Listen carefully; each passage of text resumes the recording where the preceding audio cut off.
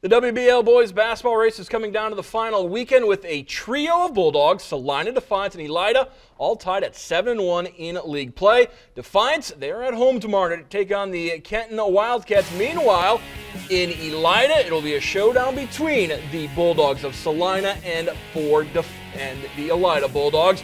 Elida, it's more than just Dakota Mathias, as they have been getting excellent production from Arcavius Wilson as well as Lewis Gray. They're both averaging over 10 points a game to add to Mathias's 27. And the Bulldogs say the win and a share of the Western Buckeye League title. It'll come down to two simple principles. Defensive rebounds. That's what Coach T's been preaching to us every game, and it's not going to be any different tomorrow. Defensive rebounds are going to win the game. Salina does an excellent job with their inside play, and they've mixed some really good outside play with it too. So our first concern will be the post play and trying to make sure we take that away from them as best we can.